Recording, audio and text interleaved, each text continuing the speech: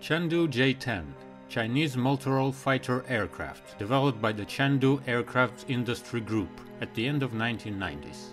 In early 90s, the core part of Chinese Air Force consisted of fighters of the first and second generations, which were in service in huge quantities. But that great fleet couldn't meet the requirements of the time.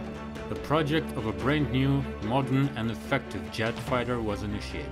But at that time, Chinese aviation industry didn't have enough technology and capabilities to create a plane which could compare with such vehicles as Russian MiG-29 Fulcrum and American F-16 Fighting Falcon.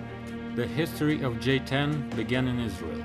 By the end of 1980s, its aviation industry created their own Lavi fighter. However, the program turned out to be too expensive.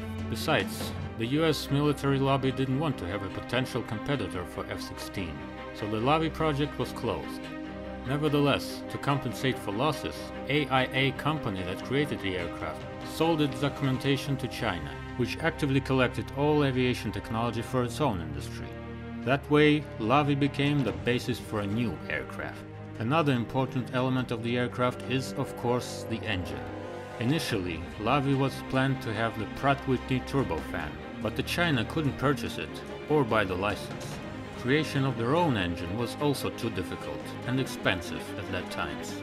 As a result, Russian AL-31F engines were purchased, which were actively supplied for Sukhoi Su-27 flankers of the China Air Force. That engine became a heart of a new fighter. The first information about J-10 was published in 1994, when the US military satellites observing the airfield of Chengdu noticed a new plane that resembles fourth-generation fighters of the other countries. J-10 made its maiden flight in 1998. 4 prototypes were assembled for the flight test program. J-10 was made in a tailless canard delta wing configuration.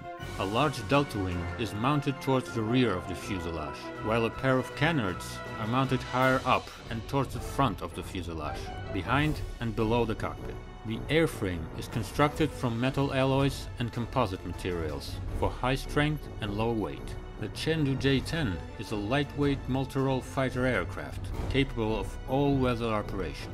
It can carry nearly 7 tons of bomb and missile armament. The first aircrafts were developed in 2003.